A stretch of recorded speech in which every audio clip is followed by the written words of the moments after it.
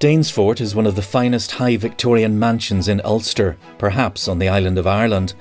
It's been the home of the US Consulate since 2003, and its preservation is overseen by Reid Macdonald, who, among many other things, has ensured that any necessary security measures are both sensitive and reversible. Maintaining the building in its fine condition provides a constant cycle of work for heritage building specialists. This is an extraordinary place for the United States government. It's a place that both reaffirms the depth and strength of our transatlantic ties. It's a place where we bring people together from all communities across Northern Ireland. And it's also a place where we take care of American citizens in the back there. It's not owned by the United States government. It's a leased building. This building was originally built for Samuel Barre, who was a prominent linen thread manufacturer. And it was built in the mid-19th century. A funny story there worth noting is the reason why Belfast became such a globally prominent manufacturer of linen is the American Civil War.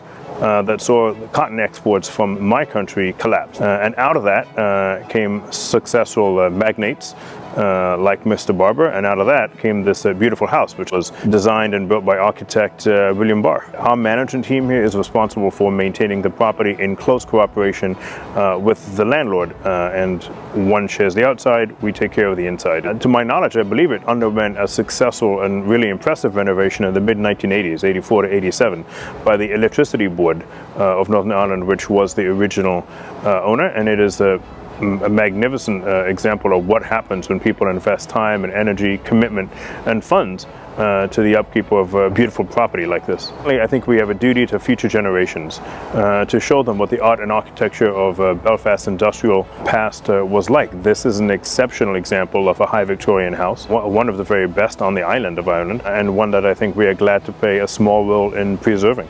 The stonework that you see on the outside here is taken care of by local specialists. So we rely on their expertise, and we are proud and pleased to be able to invest in the community that way. It's also a project of so many to maintain the inside and outside of such a beautiful space, and that's part of our investment in the community as well. Remarkably, it's been quite free of any need for serious renovation, which is a credit to everyone's investment over decades, and I think it's fair to say a credit to the original designers and builders. It showcases two things. Number one, the heritage of the place, a spot and a moment in time where the prowess of the city as an industrial champion in the world was embodied in its art and architecture, and this is one example of that. And also because it is today the center of American diplomacy here in Northern Ireland, a relationship that is of profound importance to the President, to the United States in general, one that goes back to the very foundations of American history. And we will do our best to invest in it for the community and for the United States relationship with Northern Ireland.